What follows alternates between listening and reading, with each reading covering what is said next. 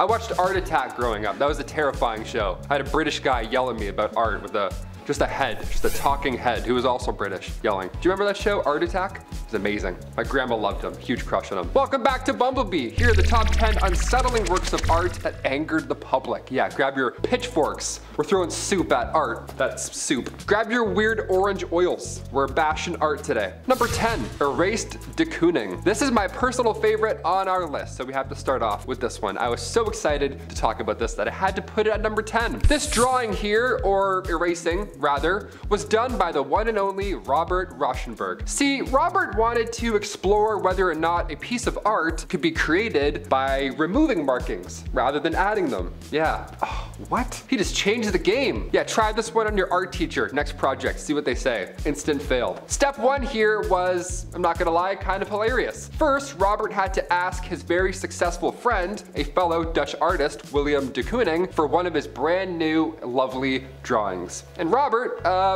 well, he just erased it. Most of it. Pretty much the entire thing gone. If you had like 5 more minutes, it would all be gone for sure. It's that close. There's barely anything left. After erasing all of this art, Robert added a frame and then called it art. Called it a day. He's like, hey, here's the new art. Some loved it. Some were like, ah, yes, this is it. This is something new. This is game changing. While others called this act pure vandalism, which I'm kind of on board for. I don't get it, you know? 1953, this changed the game. De Kooning's involvement didn't help. That just made it more controversial because why did he give this painting away? Did he know it was going to be erased? Did he not know? So many questions. Number 9, Guernica, Pablo Picasso. 1937, one of Pablo Picasso's most famous works of art. It's an oil painting called Guernica, and initially it caused a public stir due to its political statement. Yeah, give me 47 more minutes to look at this and then we'll talk. What? I can't even tell what's going on. This looks like abstract art to me. I have no idea what this is. You're telling me people looked at this and knew what was happening? I'm impressed already. I need some glasses, apparently. The main subject of Guernica was the killing of civilians by the government of Spain, which was allied with some not great people. Rhymes with Yahtzee. I'll let you figure it out for yourself. It got backlash because at the time this was considered war propaganda, used to condemn fascism. Now after World War II ended, the controversy faded. And I'm still looking at it this whole time like, I don't see anything. I don't know. Not quite sure. Number 8, Yoko Ono Cut Piece. 1964. This is some Shia LaBeouf type performance art. Here we go. In Yoko Ono's Cut Piece performance, the artist actually invited the audience, just real random people, not screened, not checked for anything dangerous on their persons, and she invited them to take a pair of scissors and cut off a piece of her clothing as she sat motionless and silent. And people actually did. Imagine that. Yeah, I can't even cut the tag off of Olivia's shirt without getting the shakes, and you're telling me random people cut parts of Yoko Ono's dress off? What? Why aren't they at work? Who are these people? Like, what did they do after that? They just put that fabric in their pocket and they're like, I guess I have to hang on to this thing forever now. I don't know. Art's weird, I guess. I have this piece of Yoko Ono. Number 7, Yo Mama's Last Supper. I love this one. Jamaican American artist Renee Cox is known for reimagining classical religious scenes, but with black men and women. One piece that of course got backlash was her 1996 piece, Yo Mama's Last Supper. A beautiful piece, of course, a reimagining of Leonardo da Vinci's Last Supper. Her piece is made with 5 panels. Again, it is gorgeous. As a painting, as far as paintings go, I mean, I don't know how these eyes work in terms of art, but this is beautiful. The center panel depicts a nude woman as Jesus Christ, one J. Christ. In 2001, New York City Mayor Rudy Giuliani called the piece anti-Catholic and that it was attacking people's ethnicity. Now they had meetings, real people, like adults had meetings. Imagine that. The headlines were all over the place. Rudy in rage over female Christ. Imagine that now, you'd be like, what? What did he do? Borat 3? You're like, what is he involved with this time? Are you upset by this? Is something that upsets you?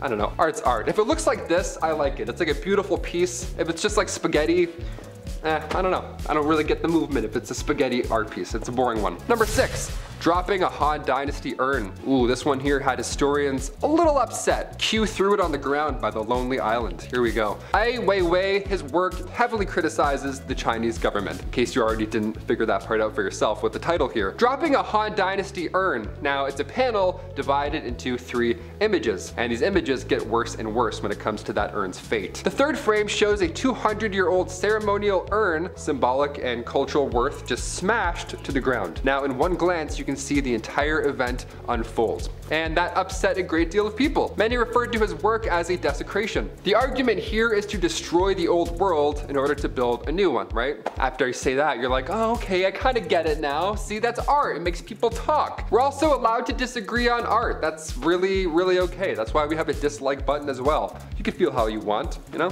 But for sure, hit that thumbs up. That one's way better. We like that one a lot more. In fact, if you want to subscribe to and then hit the thumbs up, that would be really great for my artwork personally. I would love that. Thanks so much. Let's move on. Number 5, Jackson Pollock, 1952. Art is subjective. Sometimes you look at a piece and it feels like something is missing. And that first point there, we can definitely say that. The whole image is gone. Some guy erased it. You're like, okay, a little bit too much. Jackson Pollock faced backlash pretty often throughout his entire career. And even people today, there's a good amount who still criticize. Although I can't even draw anything. I'm like, oh, let's see what this one looks like.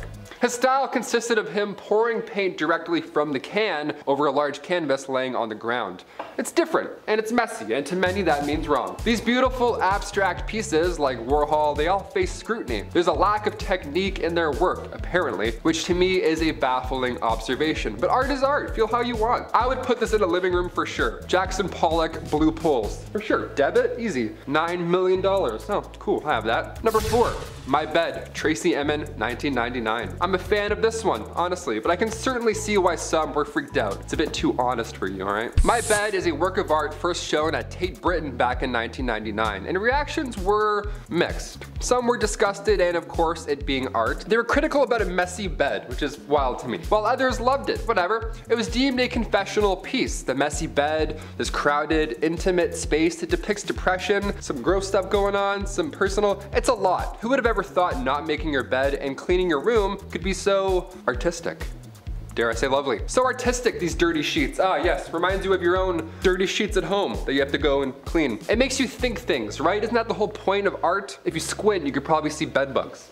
Who knows? Number 3, Tilted Arc. Richard Serra is an American sculptor and the creator of one of the most controversial pieces ever. It's this massive work of art called the Tilted Arc. Unfortunately installed in 1982 at the Foley Federal Plaza in New York, used to lie this wall of steel. Yeah, nothing like a massive wall to unite all of America, right? Nice. This thing was 12 feet high and 120 feet long. It was meant to redefine the square and bring it to life, but it didn't do that at all. No, nobody liked it. I don't even like it at all. Earlier I was like, hey, art's great, you can feel how you want, whatever. This is just bad. I can't even think of one positive here. Hey, you want shade? Well, here's so much of it now. Enjoy all that shade. Good luck passing here at night. It's really scary now. We made it much more dangerous to maneuver at night. This wall has been referred to as overwhelming and depressing. Nailed it, I'd say. The New York Times called it the ugliest public artworks in the city, and many referred to it as the Berlin Wall of the Federal Plaza. Yeah, I know, right? And you look at it and you're like, they're not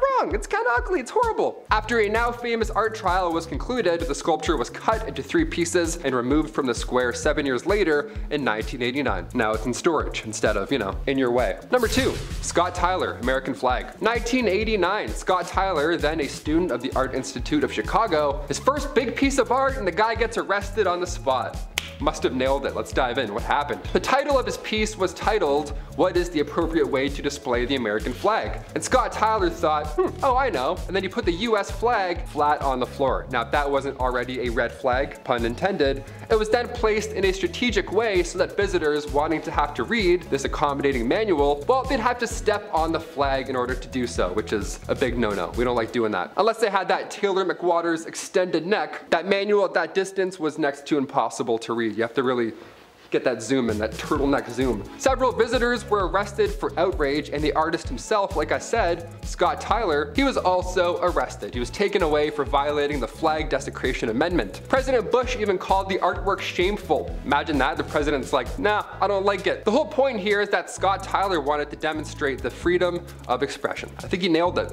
The president's involved? Yeah, he did something. And finally, number 1, Peesus Christ. The art here is actually titled Christ, but I don't think I can say piss on YouTube. I'm not actually sure if I can, so I'm just gonna try and see what happens. Peesus Christ, as I'll call it, couldn't believe what I was looking at right here. New York photographer Andre Serrano, first of all, this man needs to drink more water, it seems. I don't know, this is way too yellow of a mellow. Let's talk about this.